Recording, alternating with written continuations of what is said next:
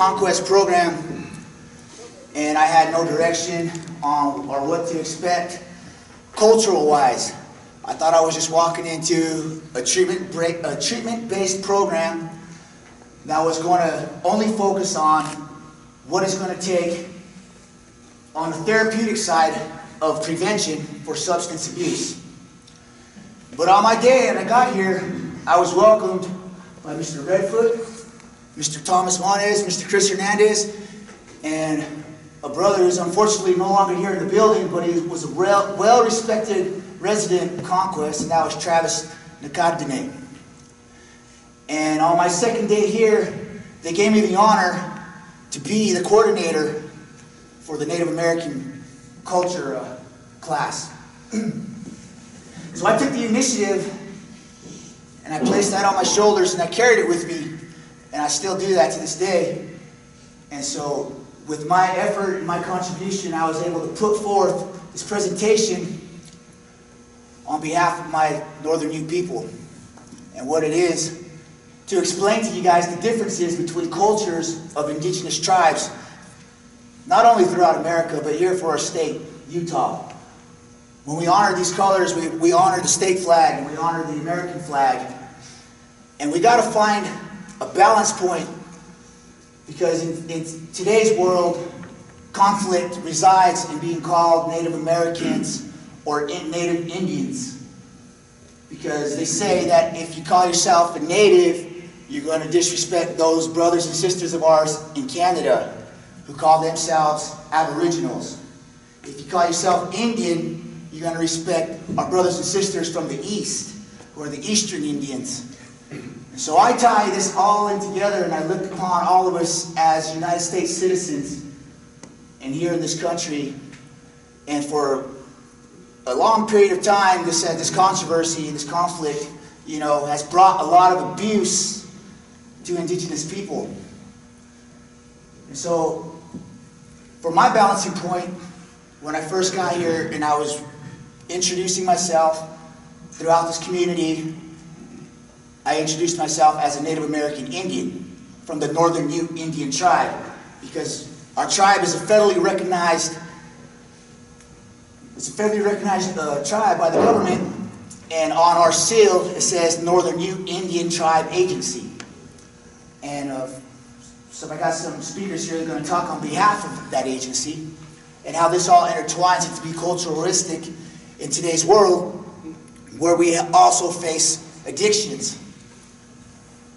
And with that said, for myself, my last name, Twiss, it's like my reservation. It's a checkerboard. My family name is Chimburis, and that name is still held in tribal council to this day.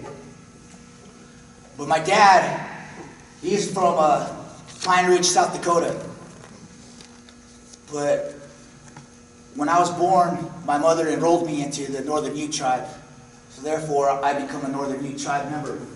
And it was something that I take very seriously and very to my heart.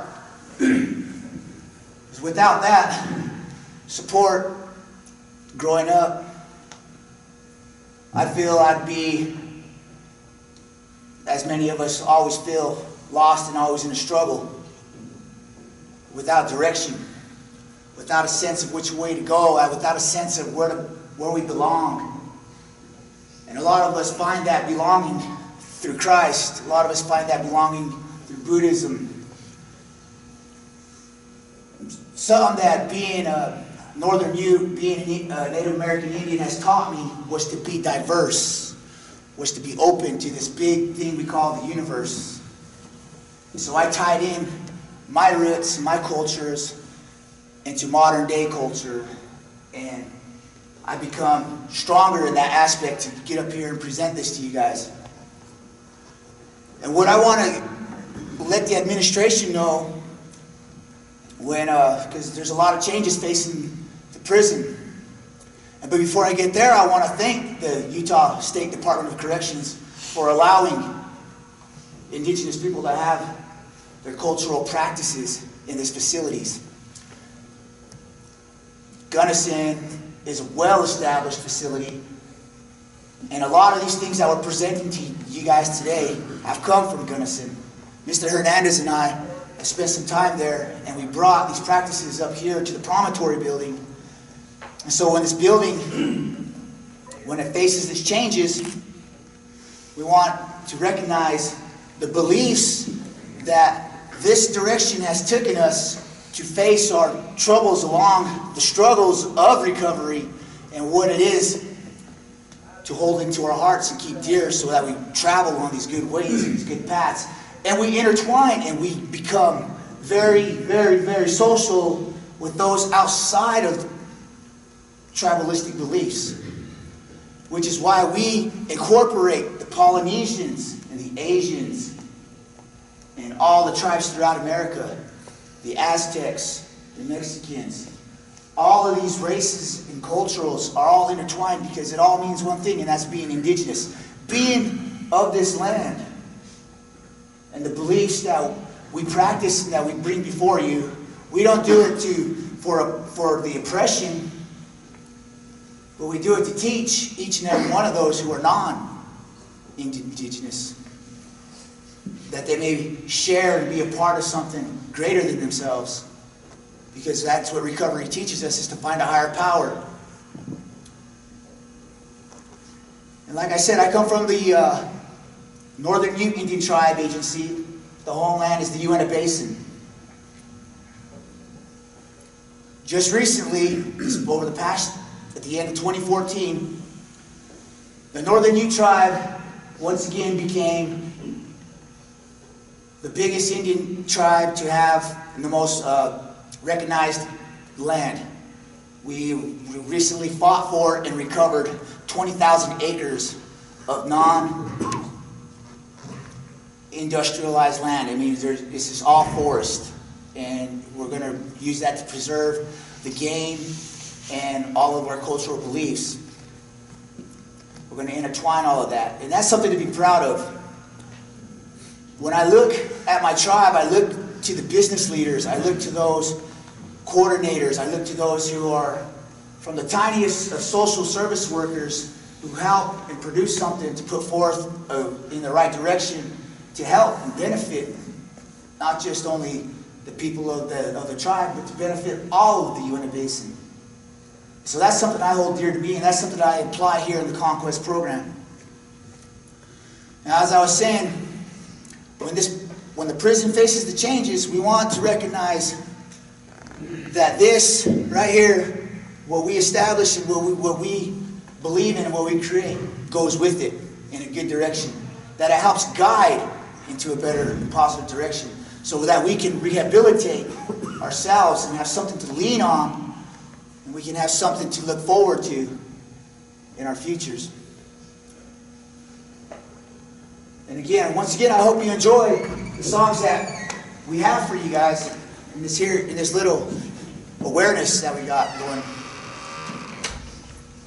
And with that, I have a member of the Northern Ute Tribe who's coming here to speak on behalf of what it is for him to be in Conquest on the recovery side, and what it is for him to have a cultural class to tie all of this into. And without further ado, give it up. Big round of applause for Mr. Raefel. All right,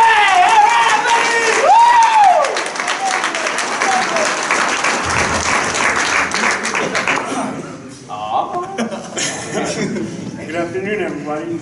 My name is Raefel Carey. I am part of the Northern Ute Tribe. First, let me start by saying I really appreciate being in this program. And not only the Native American side or the cultural side, just the Conquest program in general, because of all the opportunities that they have for each and every one of us. Making a change is hard, especially the path that I was going down. I was going nowhere fast. Coming here, I get to see different points of views from different inmates, different ways about handling situations, good or bad. And I learned from that. And every Saturday, Kevin comes out for Circle Talk, Talking Circle. and we go out there and get to talk about what bothers us or different ways to go about recovery. And I appreciate that because I've never tried to honestly recover. And